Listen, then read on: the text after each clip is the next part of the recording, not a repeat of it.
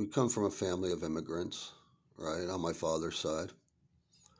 My grandmother, my grandfather, I had two aunts, an uncle. My uncle's parents, they came to the United States. I don't know if they ever got their citizenship, but after my uncle was born, they went back, and that's where they lived for the rest of their lives. They didn't come back to this country, right? And no, we have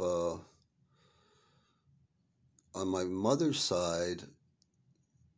Yeah, I don't fully understand what happened on that side, but there was illegal immigration on both sides, right? Oh, my grandfather, he came to New York, got off the boat, and was not a citizen at the time and had no intention of going back. Yeah, he met my grandmother, your great-grandmother, and he got a job. They married, had a child, which was my father. And then somewhere along the line, they decided that they needed to go back to England so they could come back into the country legally. Yeah, he was totally illegal. And I learned that when I was about 14 years old. Yeah, my mom told me, my grandmother told me one day. We were sitting in her house alone. The doors were locked, the windows were closed, the shades were drawn, and she told me in almost whispered tones that he had come to this country illegally. He had lived here illegally. And then they went back to the other side, as they called it.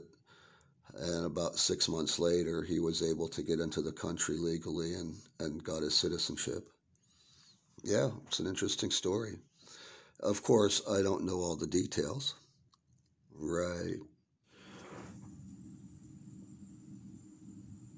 My grandmother didn't come because she was running away from a bad country or a bad family or a bad, situation. She was, I think, looking for a little bit of adventure. She was 19 years old. I think she had one sister living over here somewhere. But I don't think she ever loved America as much as she loved England.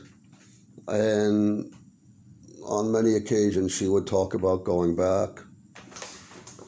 They never did. They went back for vacations to see her sisters. But eventually, all our relatives on the other side ended up dying, passing on, until the only person left in that country was my uncle, who came over. He retired from the job he had in 1985. Of course, because he'd been born in America, he was already an American citizen, so had no problems getting into this country. So he came over in 85 and lived here for the next 30 years before he passed. But as it stands right now, we have no relatives over there. But still, I've lived there for a few years. My sons lived there.